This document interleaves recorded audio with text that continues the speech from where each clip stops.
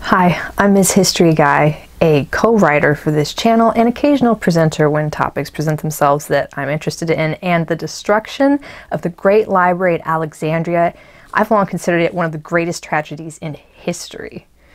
At its height, the Great Library held, historians estimate, almost 500,000 scrolls. It was a center of the intellectual and literary world. It was a center for the production of great works of art. It was a place where literary criticism was literally born. And then it was gone. The modern concept of a cataclysmic fire destroying the Great Library in one night is probably incorrect, and the real history of what happened to the Great Library of Alexandria is perhaps more tragic, if not as dramatic, and is history that deserves to be remembered. In 331 BC, Alexander the Great founded Alexandria by Egypt around a small Egyptian town with the hopes of it becoming a center for Greek influence in Egypt. When Alexander died 9 years later in Babylon, his enormous conquered empire immediately split into kingdoms ruled by his most important lieutenants. Of these successor kingdoms, one was Egypt, ruled by Alexander's general Ptolemy I Soter, or Ptolemy the Savior. It was under the first Ptolemy that Alexandria became the capital of Hellenistic Egypt. The earliest mention of the library is an unreliable source that credits its founding to the first Ptolemy, who ostensibly decided to build the library when the exiled philosopher Demetrius of Phalerum, a great orator and student of Theophrastus, came to him with the idea. Theophrastus was a student of Aristotle, and thus the library was descended directly from Aristotle's famous Athenian school, the Lyceum. This story creates a neat narrative, but more thorough research has led most modern historians to believe that the library was not built until the time of Ptolemy's son, Ptolemy II, and that Demetrius played a lesser, if any, role. This makes the date for the creation and dedication of the library unclear. It was probably sometime in the 3rd century BC. As early as 283 BC, there may have been as many as 30 to 50 scholars at the library. The library itself was only a part of a larger research institution called the Museon, or the Museum, a temple to the muses, complete with an appointed priest. The institute even had a zoo, described as having animals which had never before been seen and were objects of amazement. The purpose of the institution was twofold. There was, of course, the goal of research, and for the library the lofty goal of becoming a collection of all knowledge. It was said the agents had at their disposal a large budget in order to collect, if possible, all the books in the world. More importantly, to the rulers of Egypt, who were foreigners in a recently conquered land, it was meant to shore up their authority in the kingdom and show off the massive wealth and beneficence of their rule. The Great Library was in the royal quarter, nestled in the center of the city and near the Great Harbor. A complete physical description of what the library looked like does not exist today, but most historians believe that it wouldn't resemble anything like a modern library. Instead, it was kind of like a colonnade of rooms all lined up next to each other, and you wouldn't have even been able to find a book in this library, as the texts were all written on papyrus scrolls. The success of the museum and the library can be attributed to the Ptolemies, who began a vigorous policy of obtaining, copying, and patronizing writing, translation, and critical work. The first 4 Ptolemies, who ruled from 331 to 205 BC, were all intellectuals themselves and provided the library's most important resource, money. The museum was huge and extravagant, and the Ptolemies provided members with a salary, food, lodging, and tax exemption. This comprehensive benefit package drew the best minds of the Hellenistic world, including Euclid, Aristophanes, who calculated the circumference of the earth, and, according to some sources, Archimedes. To fill the library, the Ptolemies sent out royal purchasers armed with well-filled purses to purchase whatever books they could of every kind on every subject, and the older copy the better. Older copies were prioritized because they had been copied fewer times and so were thought to have fewer errors. Ptolemy II even decreed that all books found on ships at Alexandria be brought to the library to be copied and translated into Greek, the only language the library kept books in. The ancient historian Galen says Ptolemy III asked Athens for the original copies of plays by Aeschylus, Sophocles, and Euripides for copying, which the Athenians demanded 15 talents, around 1,000 pounds of precious metals, as collateral. Ptolemy III had expensive copies made of the plays and then kept the originals and returned the copies, telling the Athenians that they could keep their talents. It wasn't even clear how many texts the library held. Ancient sources vary in their numbers from as few as 40,000 to as many as 700,000 scrolls in the Great Library of Alexandria. Modern historians consider many variables when estimating how many texts were held there, from how long it would have taken them to make copies to what was the length of the world's first catalog. It was by Callimachus, and it was called Pinakes, and it has been lost to history. The modern consensus seems to be that the Great Library had between 40 to 400,000 scrolls at its height. What is known as the collection was so large that it overflowed into daughter libraries, also temples to the Muses, such as the nearby Serapeum.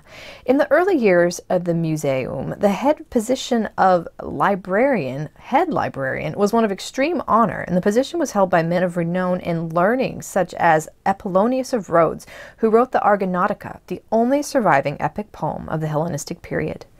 The most important accomplishment of the library was the standardization of translations like Homer's Iliad and Odyssey, which until then had existed in many different forms. The library was also instrumental in the creation of literary criticism. Under the head librarian Aristophanes, poem was first organized into stanzas instead of written out like prose, and textual marks were put over letters to indicate pronunciation. Scientists, doctors, and literary scholars gathered in Alexandria as the beacon of intellectualism in the ancient world. But this golden age of study did not last. The decline and fall of the Library of Alexandria went hand in hand with the decline of the Ptolemaic regime. In the 2nd century BC, two Ptolemaic brothers, Ptolemy Philometor and Ptolemy Phlegon, fought over the throne. Widespread discontent led to interior instability, and the whole of Upper Egypt revolted in 205 BC, remaining more or less independent for 20 years.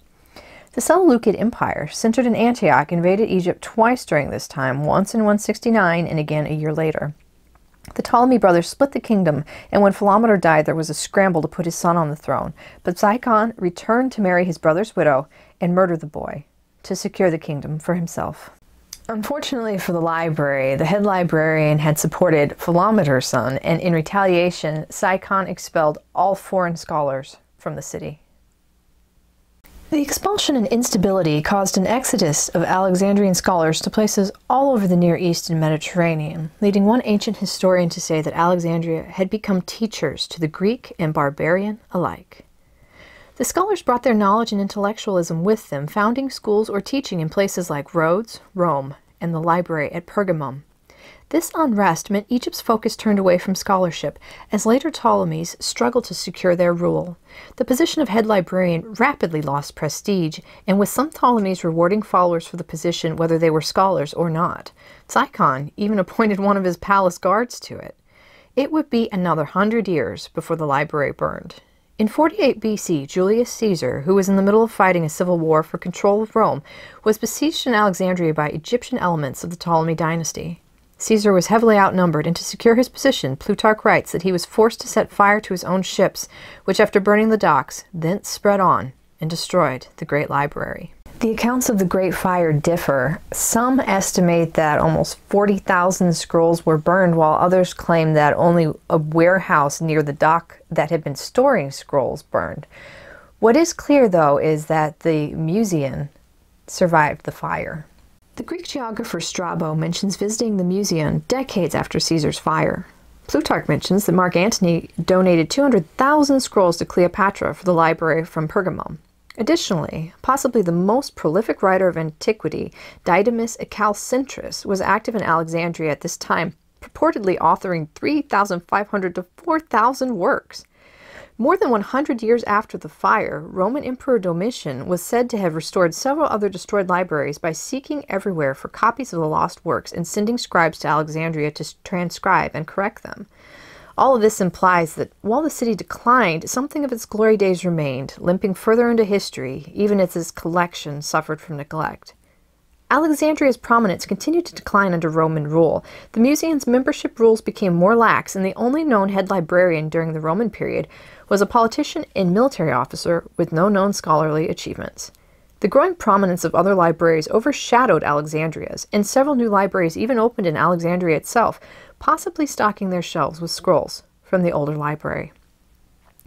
Mentions of the library and the museum seem to taper off around the middle of the 3rd century AD. Again, it isn't clear what this meant for the library itself or if the scrolls remained on the shelves or not.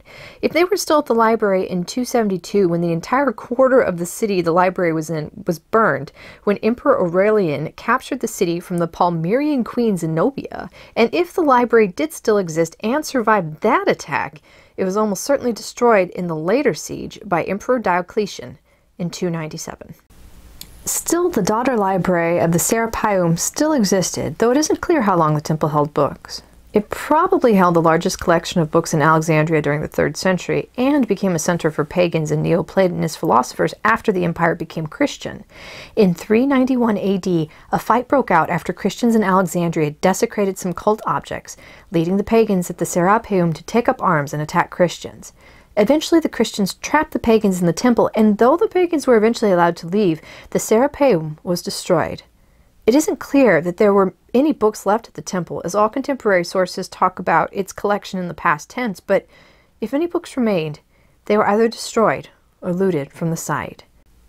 Several later iterations of the museum seem to have existed, although it isn't clear where they were in the city or what collection of texts they may have had.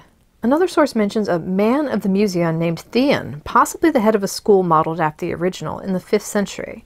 His daughter, the pagan philosopher Hypatia, was head of the museum in 415, which is mentioned in extant letters, and a powerful political personality in her own right.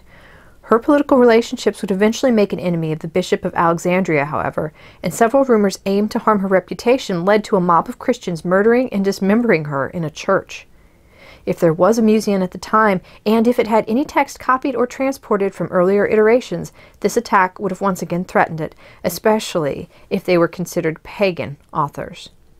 There are even a handful of later sources that claim the library was only destroyed in or after 643, when the Muslim Caliph Omar is alleged to have said, "If those books are in agreement with the Quran, we have no need of them, and if these are opposed to the Quran, destroy them." However, these sources were written long after the fact, and many modern scholars doubt their veracity.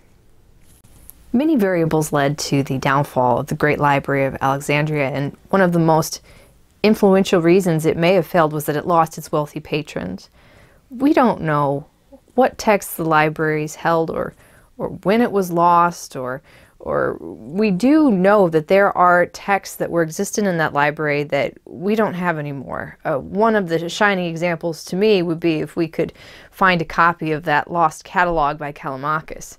But it could be that they were moved to a different library, and the fact of the matter is we just don't know.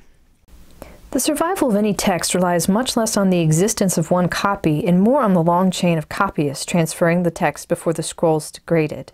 The papyrus scrolls were delicate things, easily destroyed by water or insects if not cared for, and centuries of neglect alone may have been enough to destroy the library's contents, or the text may have been transported and lost many years later. The library, though, had an enormous impact on history beyond the content of its text. Before the Great Library at Alexandria existed, yes, there were indeed libraries, but after the Great Library of Alexandria ceased to exist, there were hundreds of libraries spread all across the Mediterranean, led by scholars who could trace their systems and methodologies back to what they learned at the Great Library of Alexandria. It's had an effect on libraries to this day. There are approximately 350,000 libraries open across the world where people can come in and read preserved history and texts that have been kept in a methodology similar, perhaps, to what they used at the Library of Alexandria. I am a huge fan of public libraries. I have previously worked as a librarian, so I do know a little bit about preserving history for people who need to learn from it, and so that we don't forget it. And I believe that libraries and those who walk their halls deserve to be remembered. I hope you enjoyed this episode of The History Guy, short snippets of forgotten history between 10 and 15 minutes long. And if you did enjoy, please go ahead and click that thumbs up button. If you have any questions or comments or suggestions for future episodes, please write those in the comment section. I will be happy to personally respond. Be sure to follow The History Guy on Facebook, Instagram, Twitter, and check out our merchandise on teespring.com. And if you'd like more episodes on forgotten history, all you need to do is subscribe.